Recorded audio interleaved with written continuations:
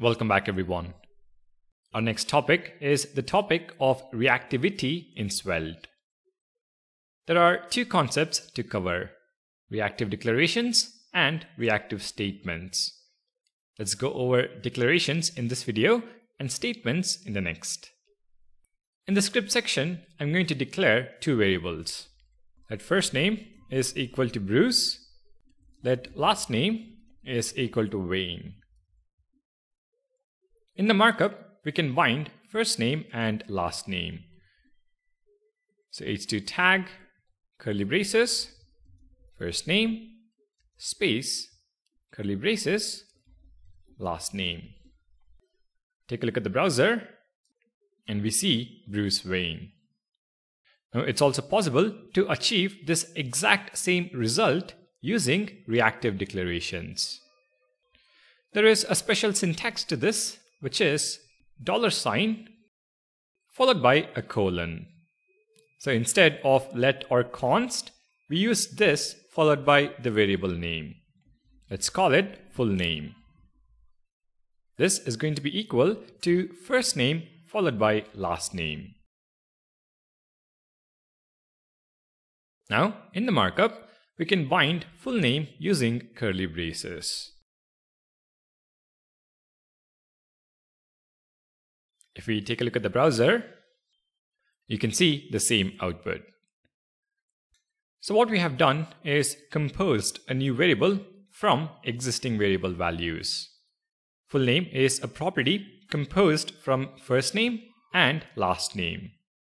In the browser though, both represent the same UI. Which brings us to the question, why would we use reactive declarations with this syntax when we can just bind variables? Well, there are a few things to go over. For starters, full name is more descriptive of the data it represents rather than a combination of first name and last name in the markup. Also, if a value like full name needs to be rendered in multiple places, reactive declarations make much more sense. A JavaScript expression that is repeated in multiple places only makes it harder to maintain the code. Let's look at another example to justify this point. I'm going to copy-paste a new variable. The property is called items and is an array of objects. Each object contains an ID, a title, and a price. We have a TV for 100, a phone for 200, and a laptop for 300. Assume these are the items in your cart on an e-commerce site.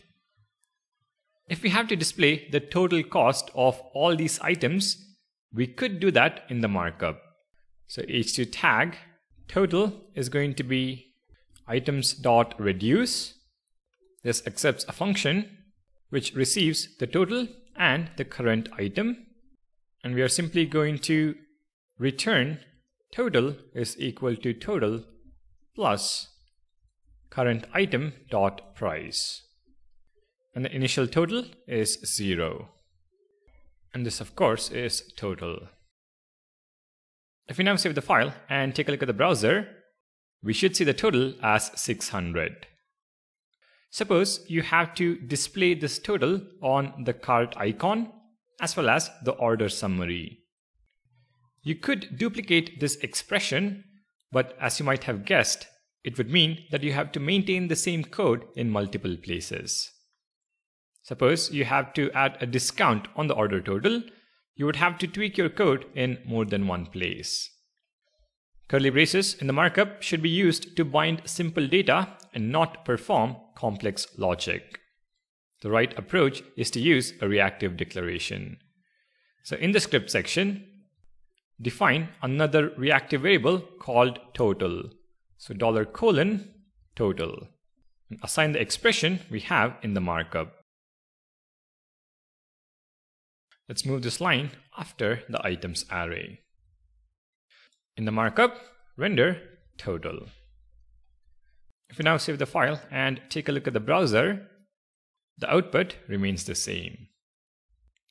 And the good thing about reactive declarations is that they are automatically recalculated if their dependencies change. Let me explain with an example. In the markup, let me add a button to change the first name and last name values. So button, the text is going to be change name, and on click of this button, we're going to assign first name with Clark and last name is going to be equal to Kent. If you now go back to the browser, click on the button, you can see the full name updates since first name and last name updated. You don't have to worry about updating the full name variable separately. Svelte handles it for you. But what you have to know though is that the reactive system works based on assignment. So when working with arrays or objects, direct mutation will not cause a re-render. Let me show that to you with the items array we currently have. In the markup, let's add another button to add an object into the items array. So button, the text is going to be add item, and on click of this button, we're going to have items.push, and we're going to push an item with ID 4, title, keyboard, and the price is going to be 50. If you now go back to the browser, we have the total as 600 and the button to add an item. If we click on the button though, the value does not update. This is because there is no assignment. To fix this, we need to assign a new value to the items array. So I'm going to wrap this with parentheses, and we are going to have items is equal to spread the current items and then add the new item. Now go back to the browser and click on add item, and the total increments to 650. Since the items array changes on button click, the total is recomputed and the value 650 is rendered in the browser. Again, you don't have to worry about letting Svelte know that it has to recalculate the total. Svelte will take care of it for you. So that is about reactive declarations. In the next video, let's take a look at reactive statements.